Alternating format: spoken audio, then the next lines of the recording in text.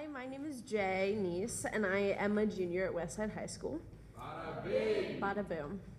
And this is my poem, Lavender and Fir.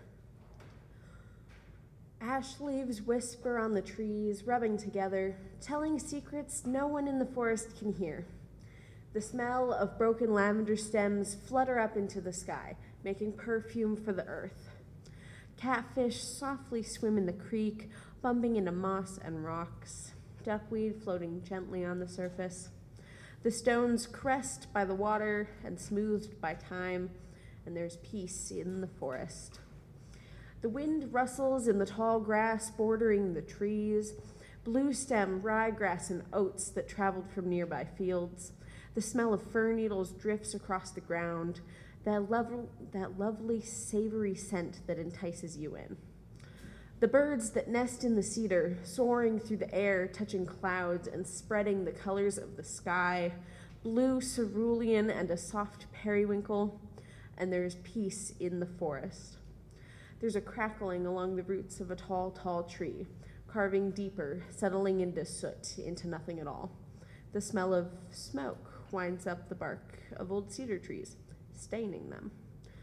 Falling branches, falling nests of chicks, embers licking at the rocks by the creek, the fish hiding in crevices, and the moss-singed, white-tailed deer running and jumping over logs, being chased by a wall of flames, and there is panic in the forest.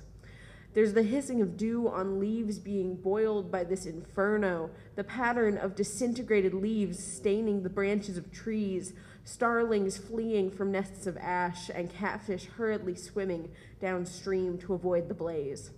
A volley of smells that overwhelmingly engulf you. The lavender burned down to the very roots, the fir trees crumbling and cracked, and there is a panic in the forest.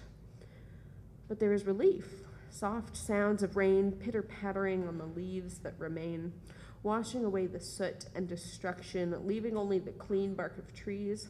The cries of the earth were heard and were answered with the kindness of rain. Years later, there are new sprouts, small lavender buds breaking through the ground to be greeted by sunlight. Starlings returning to make their nests, deer returning to meet their brand new fawns.